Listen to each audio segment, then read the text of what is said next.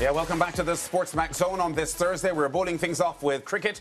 The West Indies will be playing for pride and World Test Championship points when they take on England in the third and final test of the Richards Botham series at Edgbaston in Birmingham starting on Friday. England hold a winning 2-0 lead in the series, and having regained the Richards Botham trophy, their captain Ben Stokes says he wants his team to remain focused as they target a clean sweep of the series. Here's what Ben said. Well, 2-0 up with a very good all-round team performances. So, yeah, it's a pretty easy decision to stick with the same 11 as he confirms the 11 England will use. And, yeah, I think we want to wrap up the series and hopefully take it 3-0. Ruthless is always a word that I think is just based on outcome. But, yeah, we want to win 3-0. Meanwhile, the West Indies captain, Craig Brathwaite, says despite being down 2-0 in the series, there is a lot to play for. I mean, it's a build-up. We have 5 tests remaining for the year. Test championship points still at stake. So, we have a lot to play for, and that's my thing to the boys. We still in the test championship running, and, obviously we're looking for points as well. It's all about fighting, and I think once we continue to create that kind of attitude around this test team, there will be growth, and that's what we're after. All wrong, we didn't put it together as yet. Obviously, we batted well at Trent Bridge. We didn't bat well in the second innings, and we bowled well in pieces. I think collectively, obviously, drop chances would happen, but I think our groupings as a bowling unit weren't as they should. And I think once we get that percentage up, we'll be able to create more chances and at least be able to, stop the flow of runs on both sides of the wicket. Yeah, and our cricket correspondent Fazir Mohammed is in Birmingham to cover the Test series, and we now join him via Zoom. Faz, we just heard Craig Brathwaite saying that they have got to increase their percentages and play more consistently good all-round cricket. What are the odds of the West Indies avoiding this sweep? Not particularly good if you really look at how things went, particularly in that second match. I mean, the West Indies, if you really think about it, Lance, if you ask any West Indian fan, if you were to look at the situation, 61 without loss, chasing 385 in the final session of day 4, would you have taken that going into the test match? I'm sure 95% of people would have taken that because it meant the West Indies were in with a fighting chance and had fought their way through after the debacle of the first test. But we saw the collapse. We saw the capitulation in that second test match in just one session, and that is the concern. So really, what you're hearing from Craig Brathwaite are really shallow platitudes. Not that he means it to be shallow, but what more can he say? I mean, saying that dropping catches, these things will happen. Really, are we supposed to accept catches being dropped to the extent that they were dropped, for example, on the first day of the second test match in Nottingham, and a couple dropped in the second innings as well? Are we supposed to accept it that these things happen? I mean, I understand the point that he's making, that there's a lot to play for, you're playing test cricket, but I think that there's too much of a softly sort of perspective. I understand you don't want to be reading the Riot Act publicly and all of that, and I fully appreciate that. But the manner in which the message is being transmitted publicly seems to suggest, well, there's really nothing to worry about to any significant degree.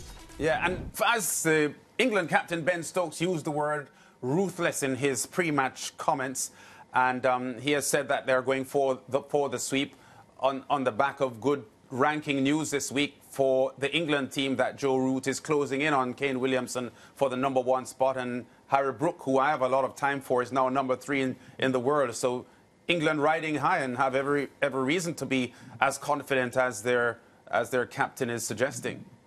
Absolutely, and indeed, ruthless is the word. I mean, you would expect now that England will say, look, we have these fellas down, we're going to wipe them out. This is not about, thinking about ashes and whatever. It's about playing who's in front of you. And it's just too bad that it happens to be the West Indies. And as I said before, when we spoke in the aftermath of the second test match and some of the comments that have been made, which have this tone of being patronizing, I would be happy if England come out in a ruthless manner against the West Indies and the West Indies are able to respond in a proper manner. Because I certainly don't want a situation where even if the media and a few observers are feeling sorry for the West Indies, it's not the England's team's business to feel sorry for the West Indies. It is their business to play whoever's in front of them and play to the best of their ability. And if the match ends on the fourth afternoon, if it ends on the second evening, so be it.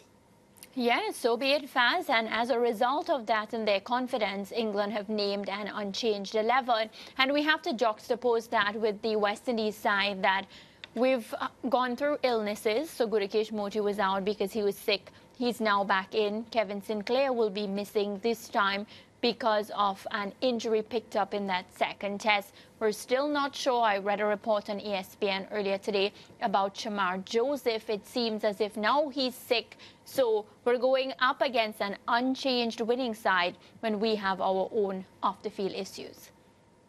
Yeah, and there are a couple of things there because once more, we don't get a lot of detail. We read about it. I read the same report that you read suggesting that maybe Shamar Joseph has gotten the flu, whether it's from Gurukesh Moti or anybody else in the squad. And also, we learned during the course of the week that Mikhail Louis' brother, Jeremiah, who came into the squad to replace the injured Kemar Roach, is now himself injured and his place taken by Hakeem Jordan, who is playing league cricket here in England. And if it happens, we wish him the best. We hope he does well because, of course, he was on a tour of Australia about a year and a half ago, didn't get the chance to play, went to South Africa as well, didn't get the chance to play. So now here's an opportunity for him again if it arises. So really, nothing is wrong with making changes, and indeed one is enforced with the fractured arm sustained by Kevin Sinclair on that devastating final evening for the West Indies at Trent Bridge. So the changes, even if they are enforced, it's up to those players to step up and take that level of consistency to another degree, because as they would have seen, they improved significantly from Lords, but it still wasn't enough. The West Indies lost by 141 runs, which would be a reminder of the yawning gap between themselves and teams like England. England are not the top team in world cricket. They are at the bottom in the point standings of the ICC Test Championship, but England are always generally strong at home. So there's a lot of work to be done there. And rather than being apologetic and trying to water down glaring shortcomings, it's about the West Indies owning up to those errors and trying their very best to eliminate them or minimize them in the next match, which is starting tomorrow. Yeah, and you mentioned Hakeem Jordan. He has played 19 first-class matches, Faz, picked up 67 wickets. Two of those came with 5-wicket hauls. He's getting into this third test where, not a lot of pressure would be on him, especially because we've already lost the series. How important is it that Hakeem Jordan recognizes that this opportunity can determine his place moving forward and that he really just comes in and seizes the opportunity? And indeed, I kind of beg to differ, Mariah, because you said it's not under any pressure because the series is already lost 2-0. But Craig Brathwaite made an important point. One, yeah, points. They are Test Championship points, but also it's a Test match. Yeah. Also, you're playing for the West Indies, and it should mean something. So therefore, if he does get the opportunity, and if it happens to be so, yeah, he'll be nervous, he'll be anxious, he'll want to deliver. It wouldn't matter to him that the West Indies are 2-0 down in the series is lost. It shouldn't matter to him. It shouldn't matter to anyone else in the team because they should be looking to go out there and give off their best for their own personal pride, first and foremost, for their own personal levels of professionalism, and also, of course, for the West Indies, which is still supposed to mean something, even though the franchise cricket going around. I mean, even right now, the 100th tournament has started. It started on Tuesday and continues even with the Test match getting underway. We've got the Olympics getting underway. So there are a lot of distractions happening all the time. But that really should not matter to whether it's an Hakeem Jordan, whether it's anyone else coming into the team if they get the chance. Because it's, as I say again, at the risk of sounding repetitive, it should mean something still to play Test match cricket for the West Indies. Yeah, you speak about him and I think about instantly Mikhail Louis. There was a lot of buzz about him coming into the competition. Everybody expecting him to, again, step up and deliver with the runs. He didn't have a bad performance, as in terrible when you compare him to the rest of the players, but, you know, still didn't get the best out of him when it comes to what we've seen from him previously in a different level of cricket.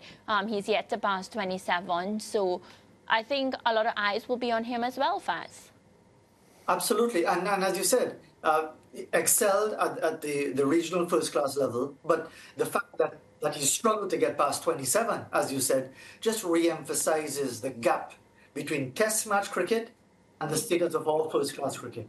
Now, of course, in our heyday, in the late 70s, early 80s, as I was chatting with some English colleagues during the course of the Trent Bridge Test match, Barbados versus Jamaica was the equivalent of a test match in the context of the quality of the cricket that is played. That is not the case anymore. And therefore, Mikhail Louis coming into this series, I don't think there was the expectation that he would just pick up runs very easily, because I don't think anyone seriously expected that he would automatically make that transition. We would have hoped for it. We would hope that he could really push on, and the belief we would all want him as West Indians for him to push on, certainly in this final test match, with test matches to come next month at home against South Africa, and then in November against Bangladesh as well, also in the Caribbean. He, like anyone else, has to recognize that there's a significant step up. And if he wants to be someone who matters, or who means something, or who will be remembered as a West Indies Test cricketer, he has to step up his game. And if there's no one around him who's helping him in doing that, he needs to find it from somewhere, because he can't allow himself, like so many others that we've seen, to settle for mediocrity and averaging 20-something. That's not good enough. Yeah, and Faz, you just referenced the home test series, 2 matches against the South Africans next month, I believe in Guyana and Trinidad and Tobago.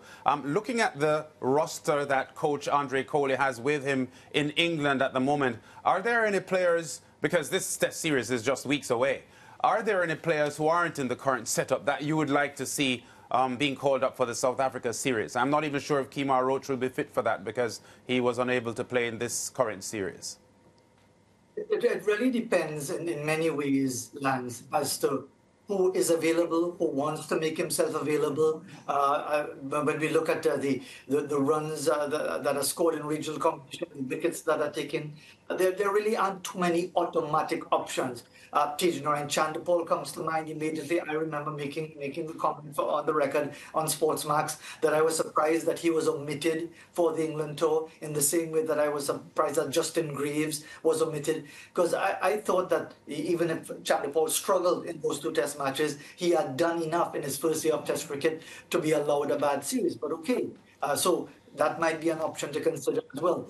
The thing, Lance, is not so much that there are players banging on the door of test match selection, but the ones who are there, and indeed the ones who are aspiring to be there, are they really producing the outstanding numbers on a regular basis that gives you the belief that if given the opportunity, they will be able to step up? Because we see it happening in other jurisdictions. We see it with England. We see it with so many other nations, that their players step up and don't just shine brightly once and then the bulb goes out. They're able to continue. And we need to see that happen in our cricket. But again, it comes back to the standard of our cricket. So yet, to answer your question, specifically, I don't see anyone as an automatic option at this stage. Yeah, and Faz, before you go, a non-West Indies question here, because I saw Stuart Broad in his embryonic stages as a TV commentator, and he said something, I think it was on the 4th day or during the coverage, that he has a lot of time for Joe Root, who he thinks is the best England batsman ever. And he actually said he knows Alistair Cook would hate to hear that, but he thinks Joe Root is the best England batsman of all time. He is 14 runs away from surpassing Brian Lara to be number 7 on the all-time test scoring list. How good is Joe Root? And is Stuart Broad right? Best England batsman of all time? Joe Root is one of the best. Stuart Broad is right as far as acknowledging him, but I think he's dead wrong to automatically go that way, because that is what you call the curse of recency, Lance, because he's played with Joe Root.